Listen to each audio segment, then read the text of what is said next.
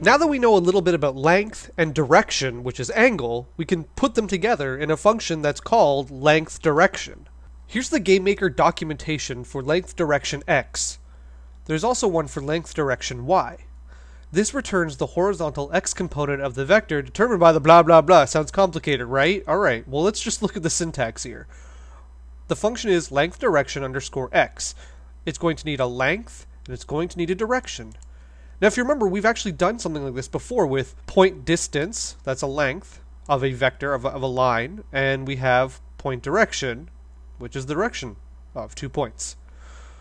So length is the length away from the point to return, and direction is the direction of the point to return. Okay, once again, sounds kind of complicated, so we've got this little drawing here. This is going to be the origin point.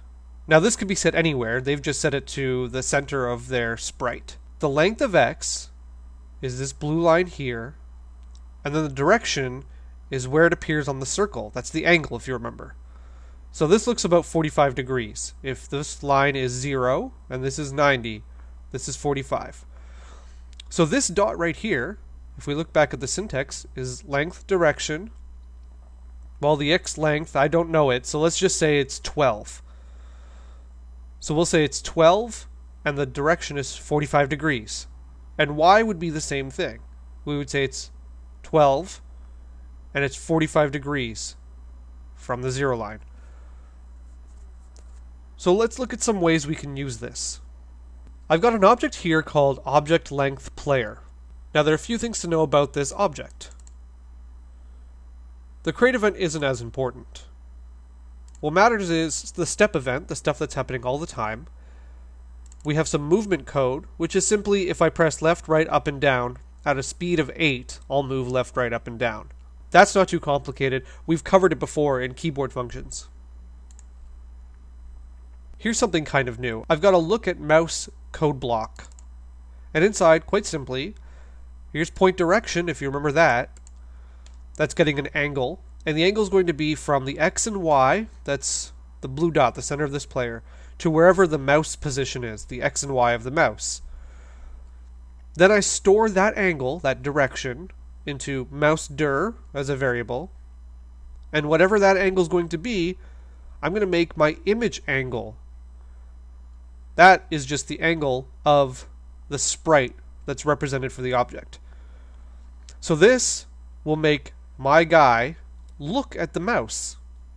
Now we'll skip into this thing called a bullet. Now we're not using it as a bullet yet. But if we hop into the end step, we have an orbit. And this orbit looks a little complicated, so we'll go through it step by step.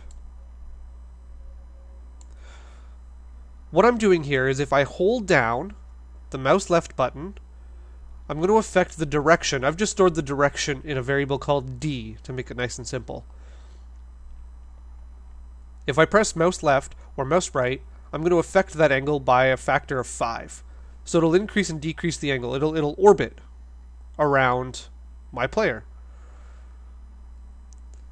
And then I'm using the mouse wheel, scrolling up and down, to change the radius. That's the point distance. That's how far away the bullet is from the player. And here's how it all gets put together. The bullet's X and the bullet's Y are going to always equal the X and Y of the player. So if we just left it as that, it would be right in the center of the player, because my X and Y equals its X and Y. But then we're going to add our new function called length direction X. The distance is going to be radius. So we've set that up as a static number, but we're going to affect it with the mouse wheel up and down. So that's the distance from this point. It'll go woo as we scroll up and down. And the direction is D. And if you remember, we're going to affect the direction by holding down left or right. So that'll affect the angle, which will make an orbit. So here's what that looks like in action. Okay, so we've got our player. And as you can see, his angle points towards the mouse. Look at that. Those 2 lines of code I showed you earlier, nice and easy. And I've made it so the keyboard, the arrow keys move the character. Well, we're pretty close to making some sort of a top-down shooter. Now, if I make one of these bullets appear, up here we have the length and the direction. Remember, that's in length dir. So I've got it set to 64. This center point is 64 pixels from the player center point. And the direction currently is 5. So if you remember, this line right here is 0. And as we go around counterclockwise in a circle, this is 5 degrees from here. So it's just this little degree. But I can change the length with the scroll wheel. Look at that. So that's changing the first component, the first argument of length direction, which is the length.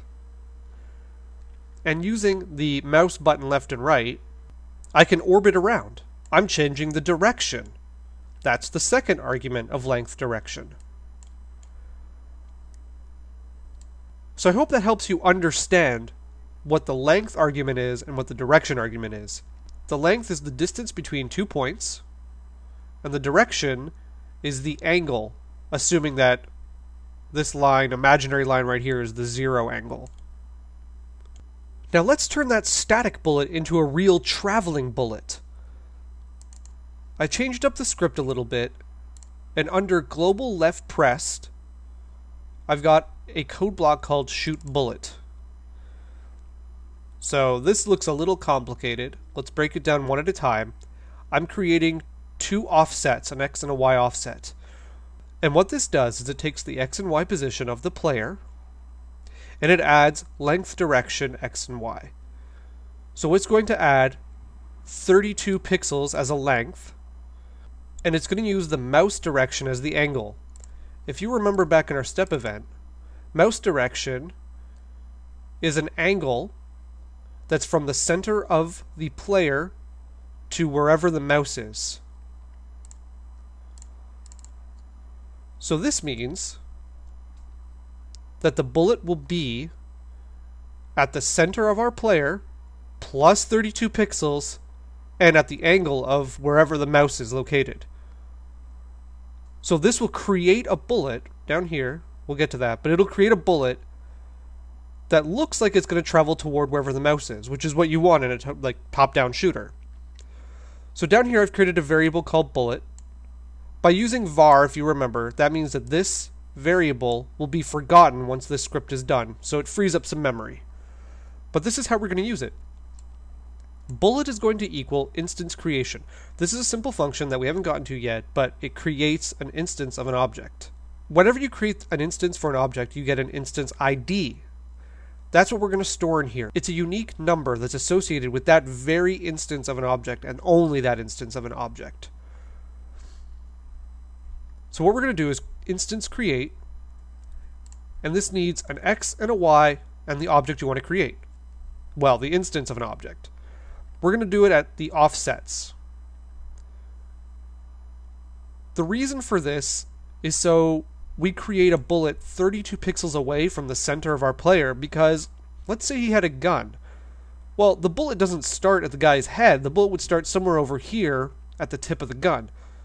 So you can adjust this number to wherever the tip of your gun is. And then simply we're creating the bullet. That's the instance. Then we're going to tell the instance ID, this new instance, only this instance we're creating, dot speed is going to be 16. That's how fast it's going to move. It's going to move 16 pixels every step. Now, speed is a built-in variable.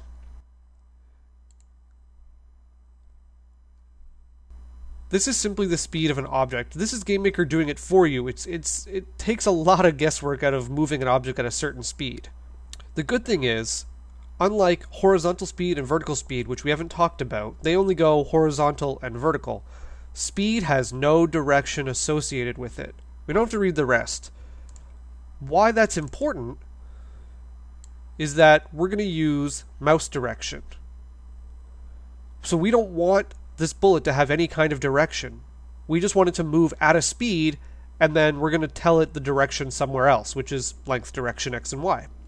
As you can see here, bullet's direction, the angle of the bullet, is going to equal mouse direction. Once again, that's where the mouse is relative to the center of the player. Take a while to kind of drink this in, because it is a little complicated. Length direction itself is not complicated, but the way you can use it can get a little complex. So let's hop back into the game. So we still have our player looking at the mouse, which is based on this angle from the center of the player to wherever the mouse is. And we still can move him around. But now when I click, I create a bullet. Pretty simple. So the bullet is being created at the center point of our player plus 32 pixels. See? There we go, plus 32 pixels. At the angle of whatever angle we have currently for the center of this player to where the mouse is, so that it'll follow it as we go around. And that's it. And then it travels at a speed of 16 pixels every step. We created some offsets, which is how far away it'll be created from the center of our player. Then we're telling it to be created at that offset. And then we're just saying, hey, move at a speed of 16, and your angle, which is direction, is going to be the direction of the mouse versus the player, which we set up here. The center of the player to the center of the mouse's position. So now you know how to use point direction in association with length direction. I understand that this is kind of complicated to understand, so I urge you to play around with it yourself. Look in the GameMaker documentation, see what each of these things can do for you, and then make these mini games like this and test them out and see what kind of functions you can put together. Because we combined point direction, which is hidden inside here, with length direction. So we're combining functions. So play around and see what you can do.